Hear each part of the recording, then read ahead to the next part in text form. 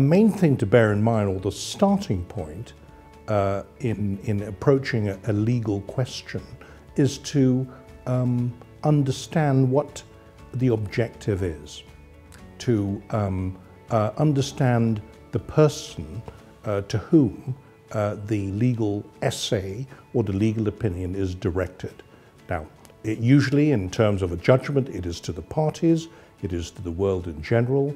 In terms of a legal opinion, which I think is probably the main part of legal writing, it would be the client, if you're a barrister, to the solicitor. Now, with that in mind, you then put yourself, that's the first approach to legal writing, put yourself in the position of the recipient of the advice and ask yourself, what is it that the person is after? Usually it's an answer. That will then give you an idea as to how to approach your writing. And the first point here is to have a structure. In terms of a legal problem, answering a question in a legal problem, the formula should be quite simple, really.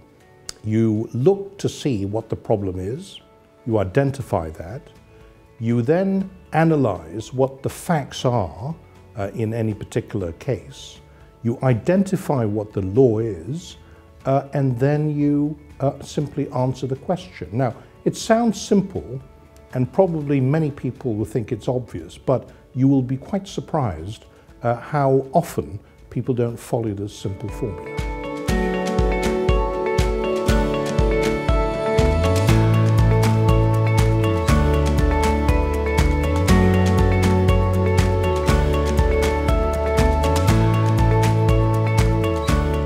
This is another way of asking the question of what not to do, because the formula is simple enough. Identify what the problem is, identify the facts, find out what the law is, and then apply the law to the facts. What a lot of people do is they get distracted by a number of things. Sometimes they can't help it, and they go off on a tangent of their own, they go on a frolic of their own, and they tend, I think this is the worst thing one sees in a piece of legal writing, they tend to show off their knowledge of the law instead of addressing the problem which is before them.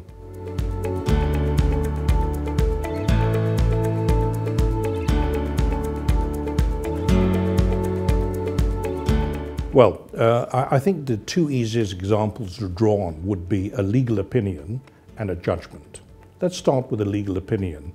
You are usually addressing this to a client who wants to know an answer to a legal problem. That client wants to know, apart from the answer, your reasons for arriving at that answer. Now, very often if you are in a split profession jurisdiction such as Hong Kong, the barrister writes an opinion for the solicitor, so one will need to go into more of the legal background and the legal reasoning behind that. Here, the mistake, as I've said before, is actually then in showing off, because this detracts from what is an important part of any sort of legal opinion, and that is clarity. Now, the client's not interested in an answer which is unclear, nor in reasoning which is unclear. In terms of a judgment, your audience is slightly different. It is, of course, to the parties to the litigation.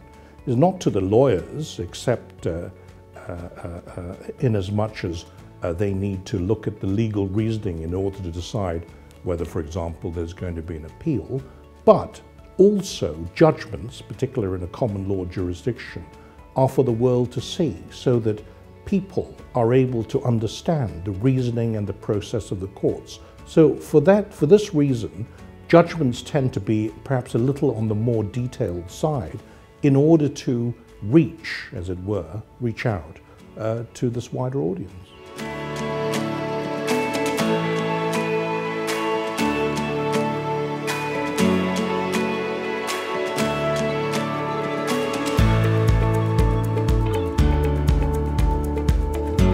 Well, as a judge, the writing that we are exposed to, apart from judgments of fellow judges, would be the submissions of counsel, of the lawyers who come before the courts. And this again follows the same pattern of addressing what the issues are in the case, setting out what the relevant facts are, setting out, perhaps this is more important in an appellate court, the applicable law, and then applying the law to the facts. And again, it is quite surprising how often we don't see that in submissions from counsel. I've done this myself as counsel, and I've been a judge for quite a number of years now, and one sees this, wrong to say a mistake, but it's perhaps a symptom of a lack of clarity. Clarity is all important when it comes to legal opinion or legal writing.